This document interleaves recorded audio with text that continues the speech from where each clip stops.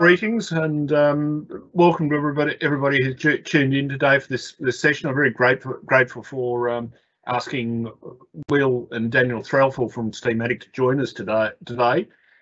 This is the first time that with these Crawford Lunch and Learn sessions that we've gone outside of Crawford itself. So it's something of an experiment, and if it doesn't work, I hope you'll accept my apologies. As always with sort of technology stuff, it's a sort of an experiment, and I'd welcome any feedback on what works and what doesn't work. By way of background, I think those of us who operate in the particularly in the large and complex claims area have often worked with Steamatic, and especially with Daniel and William on complex claims. And one of the great benefits of working with Steamatic, and I should make the point that Steamatic are partners of Crawford's Contractor Connections business under Tim Butler, but working with Steamatic, I've often found that they're able to offer innovative solutions to major and complex claims. In particular, Daniel did a extremely complex, high intensity clean for a complete dairy factory with me going back about 10 years ago, which was a remarkably successful, although very complex exercise requiring 4 stages of cleaning. The vision is sort of the strategic vision that Daniel and William bring to sort of management of complex claims. I also asked them to think about the implications, both at a practical level of the sort of COVID-19 cleaning, which we're having to deal with on a recurrent basis. I was just looking at an email a few minutes ago from someone mentioning that they needed their premises cleaned for a COVID-19 clean. So it's quite a deep clean sort of exercise. And more strategically, the sort of implications for insurers at looking at cleaning, looking at the costs of cleaning, and looking at the sort of the overall impact. So the claim, this session essentially falls into 2 major things: a practical sort of thing about the practical implications of cleaning that Steamatic have seen over the last 12 months or so, and more generally a sort of a discussion about sort of the implications for the insurance industry and understanding costs and understanding strategy. So I'll actually throw over to Will Threlfall to do the first half of the session. So welcome to Will and to Daniel. So thanks very much. Thanks, Graham. I appreciate the introduction and also the opportunity that yourself and Crawford's given us to present today. As you touched on, we're going to talk a little bit about COVID-19 cleaning.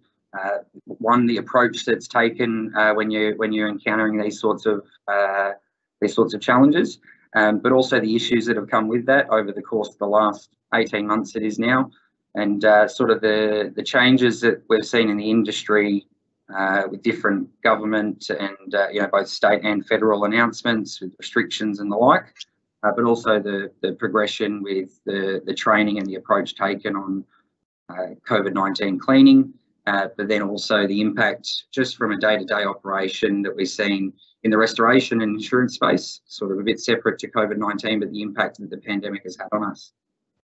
So Dan, I'll ask you you're controlling the slides, I'll ask you to jump over to the first slide. Talk a little bit about the different types of COVID-19 cleaning, and really there's predominantly the 2. There's the routine cleaning. This is something that many businesses, have you still got me? You can still hear me, guys? Yep. Sorry. This is something that many businesses have had to consider now, so as well as facilities and public spaces. The routine cleaning, you've got to consider the frequency that this needs to be conducted, obviously as I guess a mitigation sort of step and reducing the risk of COVID-19 spread. So you've got to think about the cleaning of frequently touched surfaces. Obviously the transmission of COVID-19 is predominantly through droplets, generally inhaled or consumed, or through a membrane, but obviously can be done through touch and then the rubbing of the face. So you've got to consider things like door handles, door frames, kitchen and bathroom tapware, office workstations, particularly in office spaces where hot desktoping may have been a thing. Then you sort of move on to the deep cleaning, which, as Graham touched on, has become a thing now when there's been either a confirmed exposure at a particular site, but also we take the same approach when there's been a suspected case. Obviously, we have to treat it with particular caution and ensure that the right processes are followed. So generally, with a deep clean, the process is a two-step process, and I'll talk a little bit more on one of my next slides on that. But the main thing that you've got to consider with the COVID deep cleaning is that you're actually doing a clean first using a detergent. This is to remove sort of the grimes and general dirt, debris and soiling that's left on surfaces, because you'll find that the virus actually adheres to these as well as the surface. So you can't actually just walk in and complete a disinfection spray or fogging. Again, I'll touch on this a little bit later, but it's certainly something that we've seen a little bit in the media. Dan, I might ask you to jump onto the next slide for me.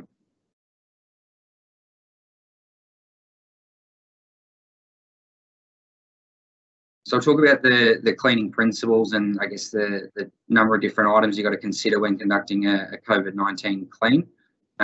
First of all is competently trained staff or contractors that are performing it. So there's certainly early on, there was limited training, particularly for a COVID-19 response. So what was first adopted was an approach that was a combination of similar principles to trauma cleaning and also clandestine drug lab cleaning. This had to consider PPE requirements. Obviously, the transmission methods we spoke about just before needed to be considered. So face shields, masks, as you've seen in healthcare, have become quite common. Obviously, gloves and then Tyveks as well. We have to consider a pretty tight donning and doffing regime when going in and out of these places as well. So the staff working on sites have to walk through basically a containment chamber where they remove PPE and bag up so that isn't transmitted then to another site. This is then always treated as medical waste as well. While we're doing that, we then have to, or when we're first contacted after an exposure site or suspected site, we have to consider a site risk assessment. The risk assessment identifies the areas that the case has been present in a property. And this is something that came a little bit more predominant the further we got into the COVID pandemic, where a practical approach was taken in identifying the exposure of a particular site. I'll talk about it in a couple of case studies a little bit later on. But what we use there is a combination of either the business or an employee's recollection of their movements through that space, and looking at the role and the duties that they perform and where they may have been. I say obviously a staff member. We've seen cases where it's not a staff member but a customer of a particular site. So you've got to consider all those sorts of things, and can often involve review of CCTV footage to understand where the individual's been during their period, but also, yeah, back to, as I said, just the roles and the reason for them occupying that space. From that, you're then able to put together a cleaning requirement and schedule addressing those areas, with the main focus being those high-touched areas. So in a school scenario, which I'll talk on a case study a little bit later on, but you've got to consider that pupils and students may actually be sitting on the floor and touching and coughing and sneezing around those areas. So that comes a consideration where in other spaces it's not as necessary to clean floors, particularly carpeted floors. So there is a different approach taken based on that site risk assessment and what you're able to determine the use of the space is. From there, it goes into implementing that cleaning schedule, which, as I touched on before, the first step is going through and completely cleaning all of those frequently touched surfaces, followed through with application of a disinfectant. Sometimes that disinfectant is able to remain on the surfaces, but you do need to consider the types of surfaces and the reaction that the disinfectant may have if left for a prolonged time. That was something we encountered in a food manufacturing space. There was a particular requirement with their manufacturing gear and the touchscreen panels that are used.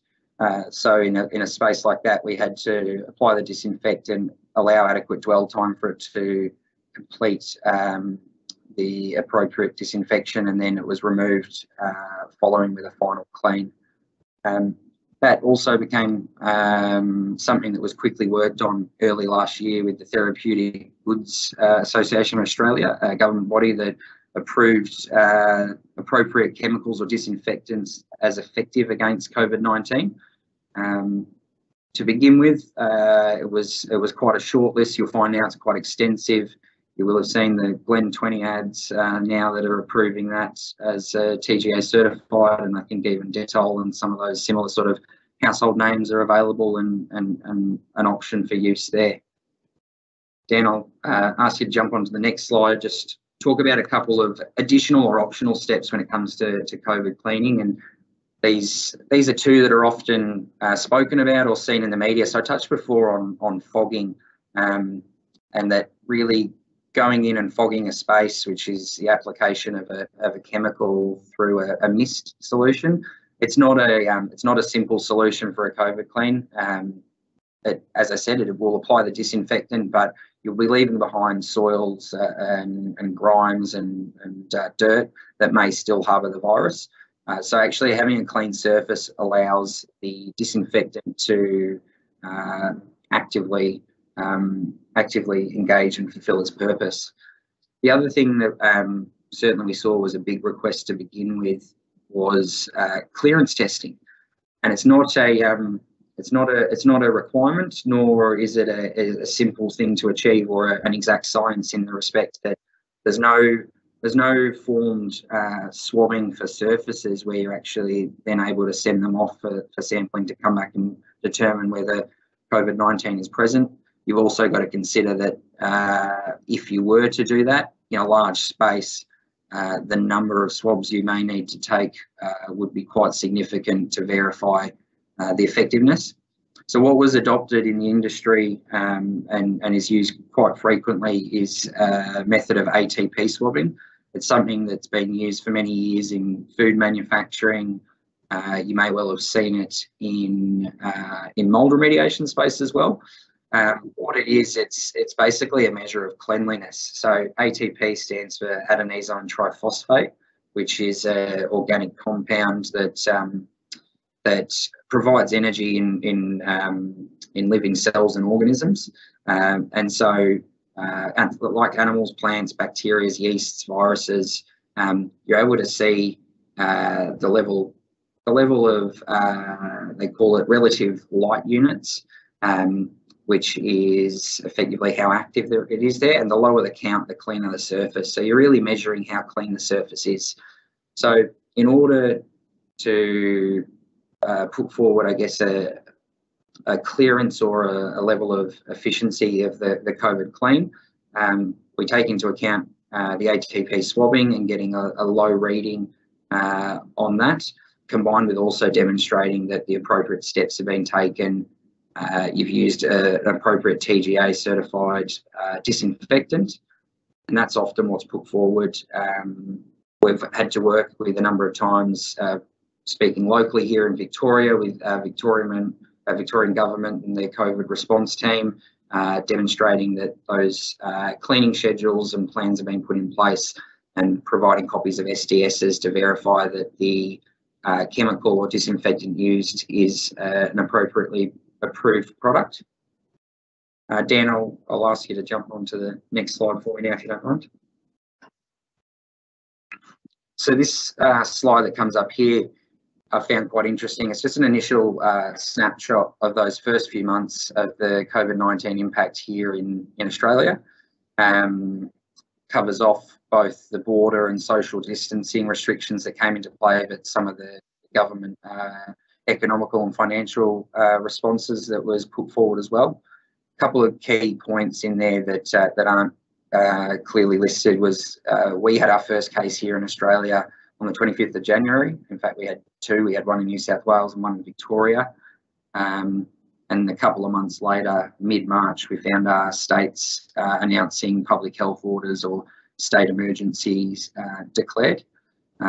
Following this, we started to see the stage 1 and 2 restrictions come into place, and each state was operating differently. But that's where we sort of really started to see the impact that it had on the industry, and the way that we had to change our approach to certain CAT events that Dan will talk about a little bit later. This is also where we started to see a number of inquiries coming through from businesses, sort of taking a proactive approach. Dan, if you jump onto the next slide,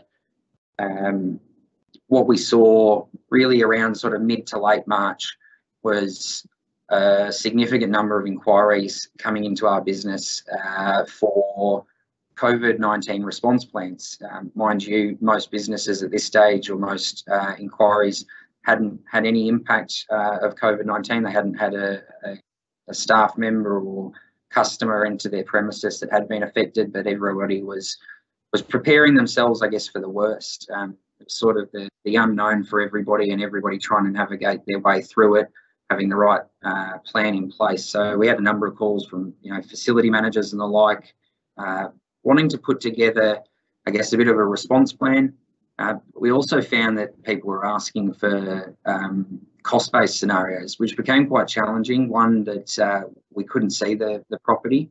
Two, we didn't know the impact.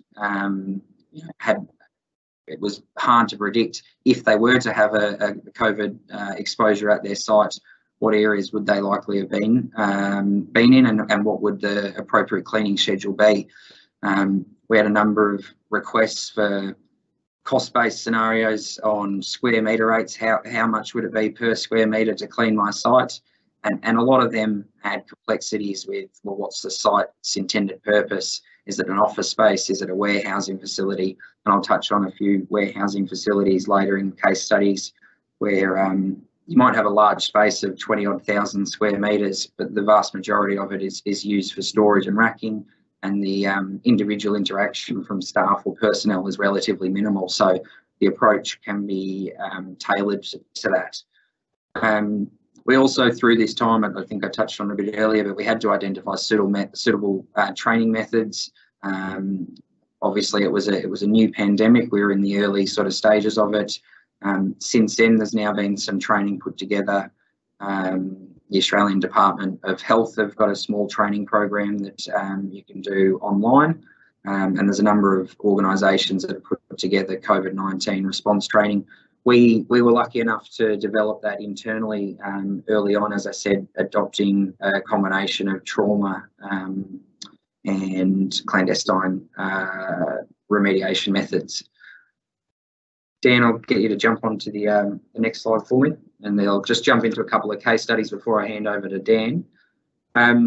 So this was one of our earliest examples. It was a school over in South Australia. We were received notification sort of late one afternoon, and the request was to get the works commenced the following morning, and we had to be complete within 24 hours. Despite the school not planning to reopen, they had a window that they wanted to get this addressed. And it was quite a large space, about 16,000 square metres of building area. On top of that, we also were requested to clean outdoor facilities, school buses, and other sort of points of entry to the school. A significant amount of carpet cleaning to be done there. As I touched on before, the use of schools, there is more use of or exposure with the floor coverings in spaces like that. One of the big challenges we saw there was, particularly early on, was the product and consumable supply. So at that point, many of you may remember if you were looking at similar options for your own offices, but there was a huge demand for surgical masks.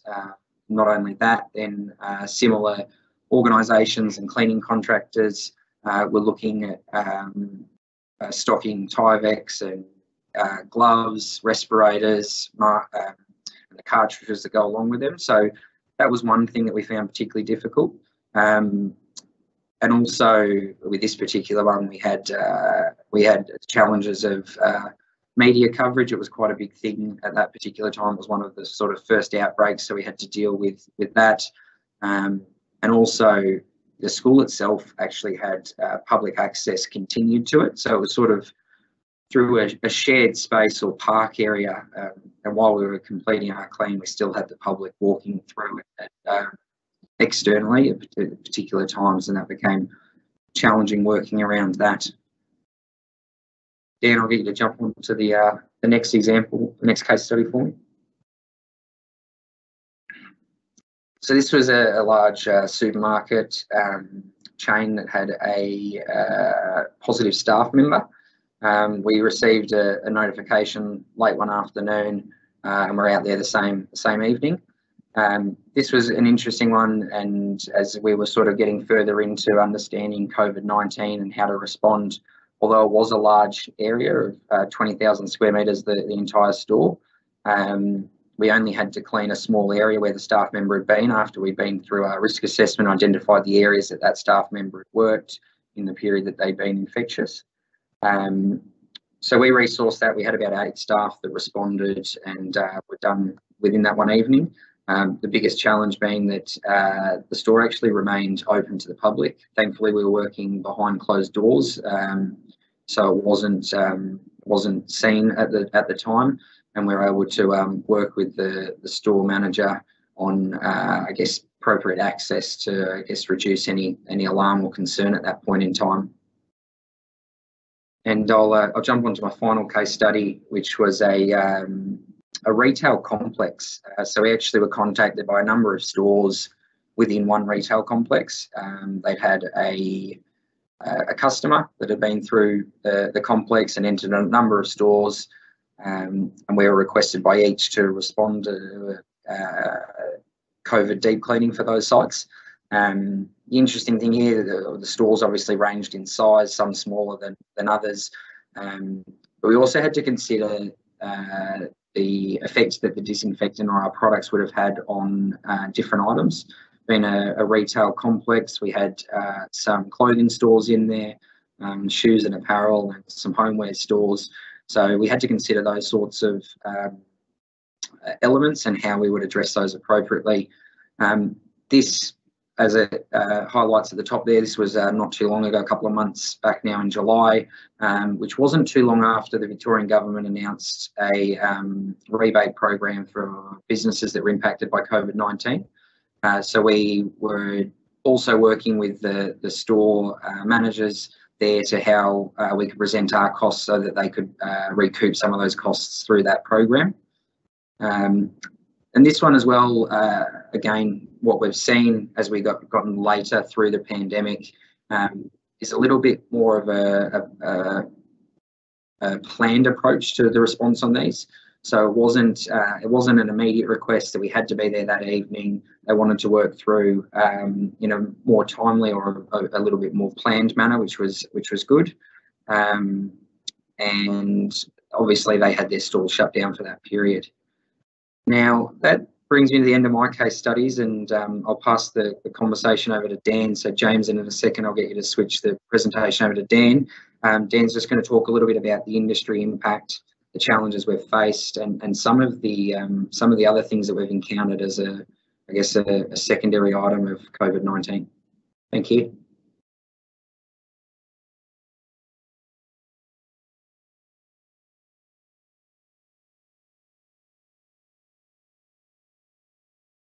Dan, your mute's on, I think.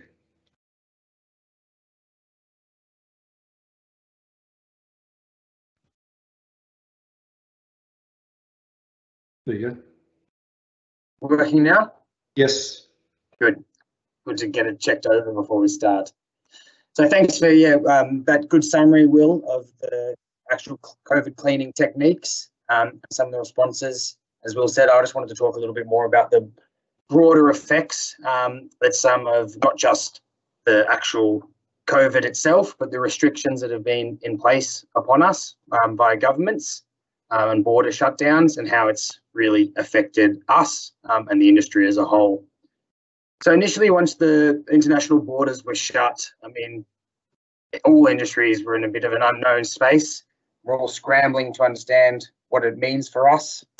There was a quick pivot to working from home. As an essential industry, our crews were still able to come into the office and go out to sites. Obviously, you can't respond to a flood or a fire from a desk, but our officers, workers had to pivot and work from home as pretty much everyone else did. There you go. While we were still heading out and working on site, there was an increased PPE requirements and a lot of new COVID safe practices that we needed to implement, which really wasn't a challenge. It was all pretty doable. The real challenge that affected us, and I think affected the industry as a whole, and a lot of industries, was when mid last year, after the outbreak in Melbourne, when they started to go into domestic border restrictions. And this became a real challenge, and obviously still an ongoing challenge for all of us. Some of the effects of having this domestic border restrictions here in Australia, from a restorer, really curtailed our ability to send people from where they needed to be from one location to another. Traditionally in our industry, to respond to large CAT events or a specific large claim, we will mobilise staff from one location to the other, just depending on the workload, and especially more relevant in those CAT situations. With the result of the border restrictions, some were completely hard and it was impossible to get people through. Some you were able to get people through, and we had to make the choice when we were going to send staff and resources across, but they would have to quarantine when they came back. So there was an additional implication on that you might have your staff out for 2 weeks after doing a job, and that had to be factored in, both with the client and also as a business unit. There was a lot of onerous permit systems to jump through. There still is. We managed to overcome some of them via when we had to work on a particular essential industry or infrastructure, but there was always additional requirements if people were sending through those borders, as in they would only be allowed to attend to the job, and the rest of the time they would have to be in their hotel room under supervision. So we had a couple of events in Australia I'm talking about here during the time. There was the Sydney storm, pretty much straight away last year, and then we also had the New South Wales widespread flooding earlier this year. And while it was challenging with the resources, we managed to, and I think most restorers and insurers managed to respond to it with people in New South Wales, which is really the only way you can overcome some of these domestic border restrictions and respond to CAT alert events, is just by having national presence or boots on the ground or partner officers that you can assist with. Which leads me into the next section that I would like to talk about, which is the rise of remote assessments. Traditionally on, claims in the past, and especially major claims now, it was very common for adjusters, insurers, consultants and restorers, builders, all to meet on site, do the assessment, walk through the plan with the insured or the stakeholders, and really come up with what we are doing right there on site, following by reporting later on. With all of these border disruptions, with everyone locked in home and Zooms, the remote assessment became a bit more commonplace. And one of the things that we found very fortunate at just about the same time COVID was really kicking off last year, we were also trialing some new technology. When I say new technology, it's been around for a little while, Matterport 3D cameras. And there's other systems out there that do similar things. We've had really good experience with this technology. And basically you stitch together a lot of 3D photos or scans from a site, and it creates a fully walkable, navigatable 3D floor plan. And probably the best way for me to show you that is just to show you it. So I might need to duck out of this, reshare this different screen. So tell me when we can see a 3D scan.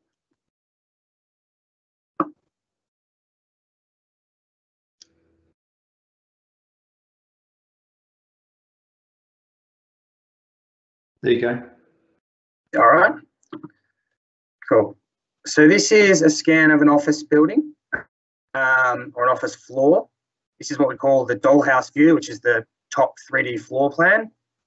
You can click on it anywhere from there. And then you get into this sort of 3D walkthrough of the site. From each of these points, which is where a camera scan would have taken, you've got a fully 360 or all dimensions view of the facility. You're able to capture photos from here, so you don't need to take still photos. If you do this, you just go out and do the 3D scan of the entire site, and then you can take individual high-res photos from this system.